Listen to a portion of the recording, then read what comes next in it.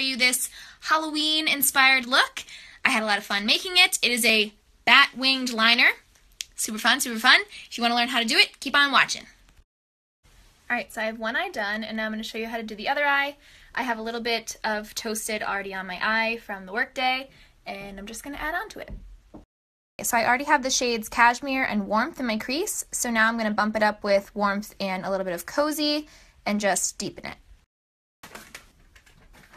Alright, so I'm just adding this to my crease, and then I'm going to take a little bit of Cozy on a pencil brush and just really define the crease, kind of like a cut crease, but not as dramatic. Alright, so now I'm taking Cozy and I'm just lining the crease, and then we'll buff it out with a little bit of Cashmere. Okay, so now I'm taking the shade S'more, and I'm just gonna brighten the lid a little bit.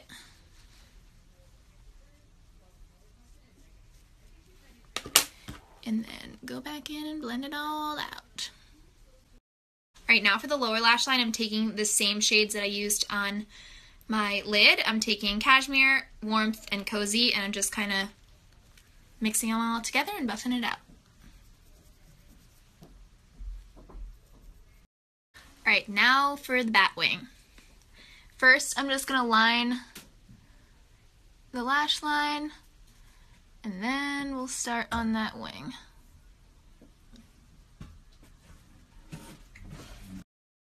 Alright, now I'm going to do the line in my crease, and then connect to the bottom line.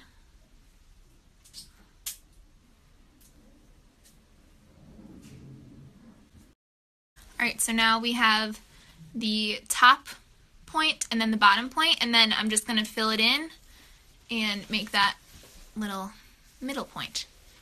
I don't know why I'm calling them points, little wings, I don't know what they are. Alright, so I just finished filling it in. I'd say it's symmetrical enough. I used our Clay Pot waterproof liner, and now I'm going to add the glitter using our Tarteist Pro glitter liner from our Metallic Treats glitter liner set.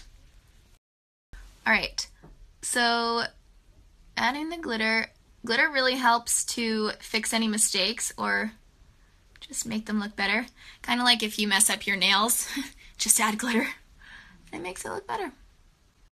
Okay, next I'm taking our Sex Kitten liner, and I am lining my waterline, really making it my eyes pop.